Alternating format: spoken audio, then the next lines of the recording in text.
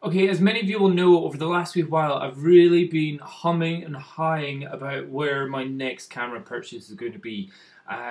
It's really split into two camps at the moment. It's been the Sony A7R, A7S area, or the Panasonic GH4 area as well. And it's both of them awesome cameras. Both of them completely different but totally similar at the same time. Both offering 4K. Sony not in body, GH4 in body. Sony lovely shallow depth of field with the fact you can use longer focal length lenses because it's got a wider, a bigger sensor. But at the same time, the Panasonic having a larger depth of field because it's got a smaller sensor, and you're having to use like a 7mm lens, which would be the equivalent of a 16mm lens if you're doing wide angle stuff. And the loads of tests, been watching it, and I cannot decide which one. And even going, it's not even like, oh, but one's cheaper than the other. No, the Panasonic is just about as expensive once you add on the lenses, which I'd be wanting to get, as the Sony system as well. So it's not like, oh, well, there's a cheaper one in the Micro Four Thirds region than there is in the full frame Sony stuff. And I've finally, 100%, I know exactly what route I'm going down now, and it's because of what can only be described as Scotland porn. Just like, oh, makes Scotland look so awesome. If you haven't seen it, you should have seen is the most amazing trials bike rider Danny McCaskill, guy from Skye, Scotland, and his latest video called Riding the Ridge, which is this mountain range called the Cuillins in the Skye, which is an island just off Scotland. And just amazing. And a couple of shots with cameras, which makes you kind of go, I know exactly what I'm going to get. So obviously I can't show you the whole video, but I'm going to show you the bits, which is good. I'll put a link to this down below. However, you might not be able to see it in your country, so I might try and find a link where it is available for you to kind of view at any point, because there's a download option. However, that's got a limit on how many times you can watch it or how long you can watch it for. But I'll find a way where if you haven't seen it, this is the making of. Like, you can see the actual video, but it's the making of, which is the impressive bit. But I'm just going to show you just now the bits which I found interesting. To create an So bang, straight away in the entrance, I'm seeing they're using that must be an octocopter, and it just flies away pretty quickly. Can't see what cameras or anything that are on it, but they're using. It's not like a DJI Phantom. This is like serious gear here. Ambitious new film. Hey, off it goes. Promote his native home, the Isle of Skye. So much lovely camera work and flying work, and how jammy were they for the weather that they got. And achieve global, viral success. This is awesome! Yeah, so the intro, absolutely stunning. Now, let's see the bit which I found interesting. So as you can see from the intro of this, or from the back, behind the scenes stuff, it's not just one guy and his camera. There's it looks like a crew of about 7 or so people doing it. From the local expert, which is and doing some serious hill climbing, hill walking with serious amounts of gear. So this isn't a case of we'll just go walk up a hill and do a quick film. This is we're going up with camera gear. Look at the size of the quadcopter here. In fact, they mention it just now. Could all be for nothing. Yesterday, I thought it was the most amazing bit of kit I've ever seen. Now I can happily just see it roll down the hillside.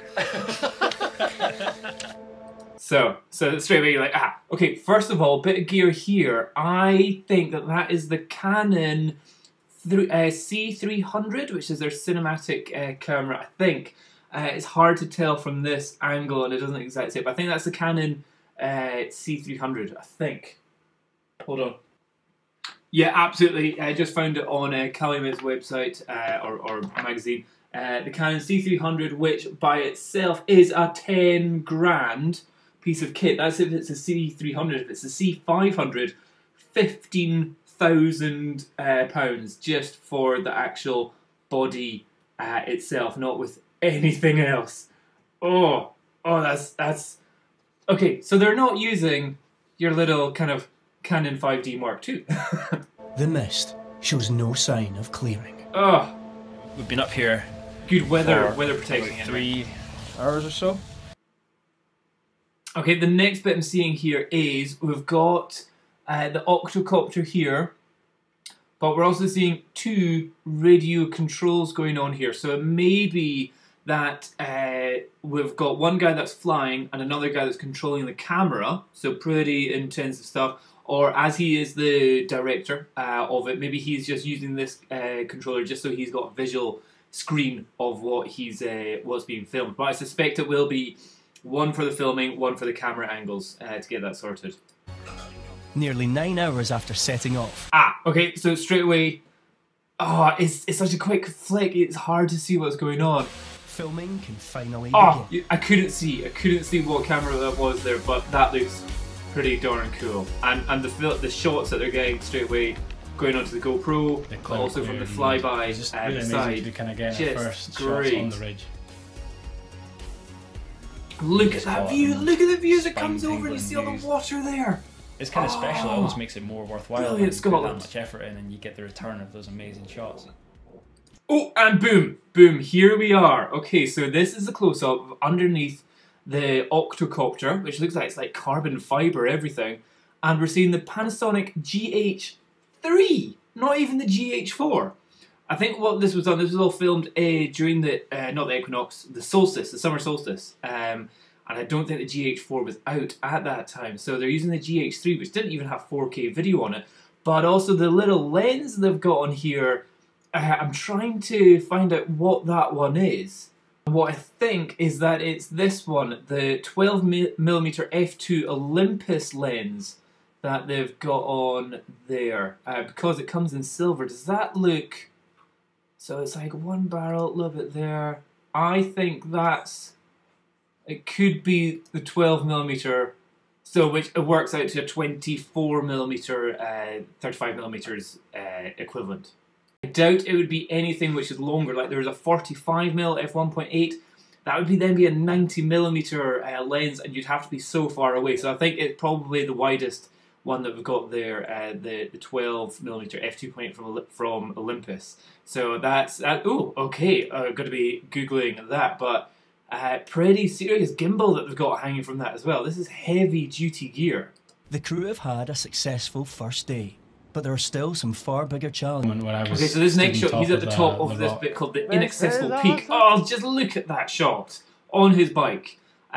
Astonishing. But here, okay, awesome quadcopter going off. Seeing two controllers again. There's the DP, or the director going on there.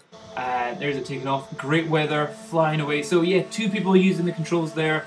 He may just be monitoring it. It's hard to see, but it looks like they've both got like the Black Pearl monitors going on there with dual aerials going on. But yeah, just look at that flyby. Nice shots.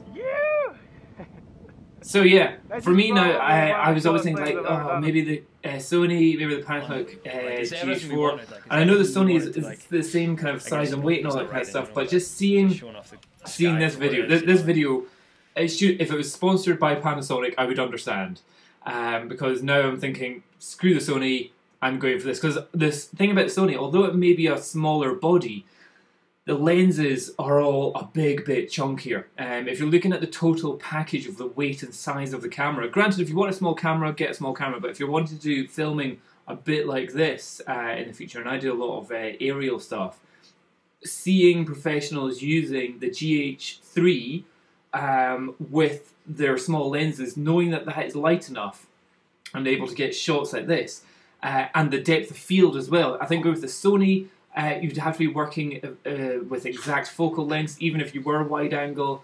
And also the weight of the lenses that you get with the Sony is just so much more heavy.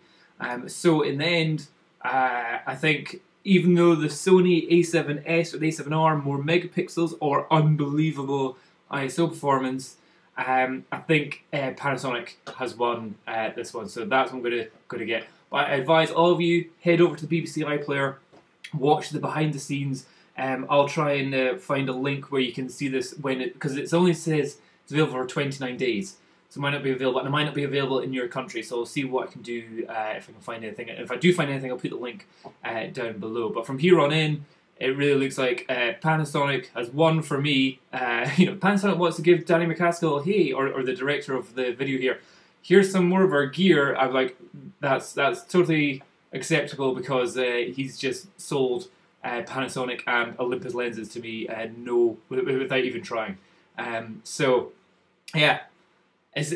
Sometimes it's all, when you see all the stats of different cameras and you think all that stuff, you think, oh, this camera, that camera, but when you see professionals using it, and I'm sure professionals could have got it with the Sony, but I haven't seen professionals doing it with the Sony with a helicopter or an octocopter, and the extra weight and all that kind of stuff. I think my price bracket, once you include everything, including the lenses and the flashes and the weight required for the type of helicopter future stuff that I'm going to be doing, then going with Sony with it being heavier, probably not. So, Panasonic, here I come. Maybe by the time I've actually sold all my gear, it'll be the GH5 out.